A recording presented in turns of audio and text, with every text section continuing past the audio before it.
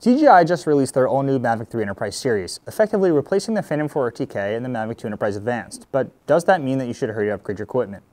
In this video, we're going to discuss the current DJI Enterprise lineup and help you figure out which aircraft is right for you. If you'd like some personal assistance picking the right aircraft, you can also just reach out to us by leaving a comment below, giving us a call, or leaving an inquiry on our website. We'll make sure we do the best we can to help pick the right drone for your needs.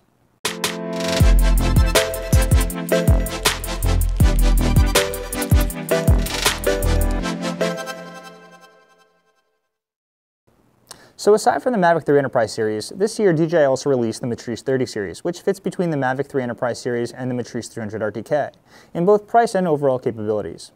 So with two new airframes introduced and two old airframes discontinued all in 1 year, what should you set your eyes on? If you're familiar with the Enterprise lineup at all, it's clear that the Mavic 3 Enterprise series, the Matrice 30 series, and the Matrice 300 RTK share many similarities. They're very different tools that serve different purposes and come in significantly different price points. To start, we'll take a look at the new Mavic 3 Enterprise series. The Mavic 3 Enterprise, or M3E for short, is DJI's new model made specifically for photogrammetry. With its 20 megapixel micro four thirds wide angle camera, the M3E replaces and outperforms the Phantom 4 RTK in pretty much every single way. Starting with the controller, the M3 uses the new DJI RC Pro Enterprise, which is similar to the Mavic 2 Enterprise controller with, just some slight improvements. When comparing it to the Phantom 4 RTK controller, though, it just kind of really completely blows it away. It's just got a much more ergonomic design. In comparison, the P4 RTK controller feels clunky and kind of just falls short. The RC Pro Enterprise has built-in 1000 nit high brightness screen, allowing you to operate for 3 hours straight in a full charge. It also has configurable buttons to allow you to set your most used features as shortcuts. Probably the biggest change, though, is that the RC Pro Enterprise uses the new DJI Pilot 2 app, which is the new standard app across the DJI Enterprise lineup. With Pilot 2 also comes access to Flight Hub 2, which is DJI's mission planning and collaboration software. So Flight Hub 2 allows you to instantly upload photos and videos to the cloud, tap into any one of your drone's cameras for live streaming. It also allows you to perform live annotations on the map and much more. Next, let's compare the M3E's camera to the P4 RTK's. So remember, the M3E has a 20 megapixel 4/3 CMOS wide angle camera with a global mechanical shutter. It also has a 56 times hybrid zoom camera, which makes the M3 just a little bit more versatile when compared to the P4 RTK. The P4 RTK only has one sensor, and that's a 20 megapixel 1-inch CMOS wide angle camera. So off the bat, the sensor on the M3 is larger, which will result in better models. But aside from just the sensor size, the M3E's camera is capable of substantially lower shooting intervals. It's got a shooting interval of 0.7 seconds versus 2.5 when looking at the P4. This allows you to fly missions at faster speeds because you're not bogged down by the shooting interval. Lastly, the M3E is capable of taking images in JPEG and RAW, whereas the P4 series is only capable of JPEG. Now, when it comes to mapping, we don't just care about GSD and image quality, we also care about accuracy. So to hone in our accuracy, we have the option to add an RTK module to the M3E and the ability to connect to the DJI RTK mobile station.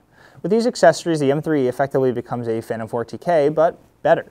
Now, with RTK capabilities, the photos saved to the SD card during our mission will automatically have their geolocation data corrected in real time, making sure we have the highest level of accuracy. Lastly, we have a significant improvement in flight times. The M3E can fly for 42 to 45 minutes, while the P4 RTK is kind of limited to 30 minutes.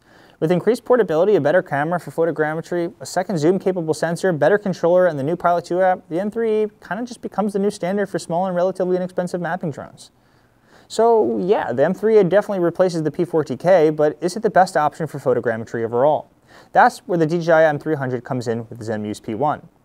The P1 camera, just like the M3E, has a 0.7 second shooting interval, but instead sports a 45 megapixel full-frame sensor capable of collecting the data needed for 2D and 3D models all in just one flight.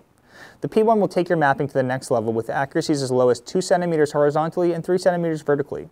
The P1 is definitely a step up, but the M300 plus the P1 and its accessories are considerably more expensive than the M3E. In addition to the P1, the M300 can use a variety of different payloads for mapping, such as LiDAR, multispectral imaging, and oblique cameras, whereas with the M3E's camera, it's not interchangeable. Now, if you're looking for a drone with thermal imaging, the new Mavic 3 Thermal, the Matrice 30T, and the M300 all feature a 640 by 512 radiometric thermal imaging sensor with outstanding performance. Now, when deciding which model works for you, you really have to weigh your budget versus the features you desire. If thermal imaging is your main priority and you don't need all the bells and whistles, then the M3T is going to be your best and most affordable option. Now, alongside its thermal sensors, a 48 megapixel 1/2 CMOS wide angle camera, as well as a 56 times hybrid zoom camera. It has the same 42 to 45 minute flight time as the M3E and is the smallest and most portable out of the thermal imaging options. Now, if you have a larger budget, the M30T and M300 should be considered for their advanced features, weatherproofing, and higher wind resistance.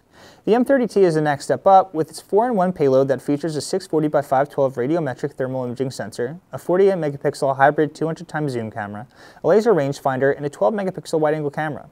The combination of these 4 sensors makes it a powerful tool that unlocks new capabilities for both inspection and public safety applications.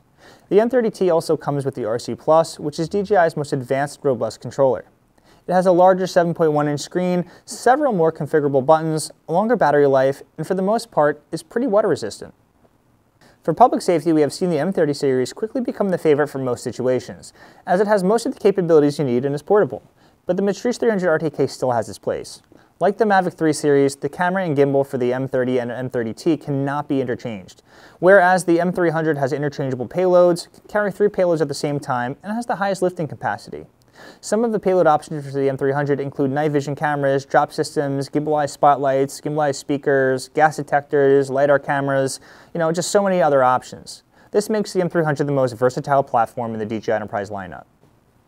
Remember that the 3 platforms offer the same resolution radiometric thermal imaging, so the decision comes down to budget, advanced features, portability, and even the ability to swap payloads.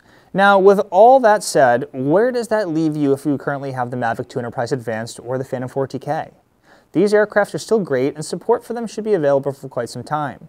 If you have the budget, an upgrade can get you the newest equipment with all of the bells and whistles, but if not, you still have some amazing equipment that will continue to serve you well. To sum it all up, the M3 is your small affordable mapping drone. The M3T is your small affordable thermal imaging drone. The M30 or M30T is now a portable yet advanced tool for inspections and public safety. The M300 is a workhorse that can carry some various payloads for a variety of use cases. And the Mavic 2 Enterprise Advanced and the Phantom 4 or Phantom 4TK, they're still great drones that will get you good use. Now, this pretty much wraps up our video, so be sure to like and subscribe for more. If you have any questions about the new Mavic 3 series or any of the DJI Enterprise drones, reach out to us at 1-800-359-0530 or visit us at terrestrialimaging.com.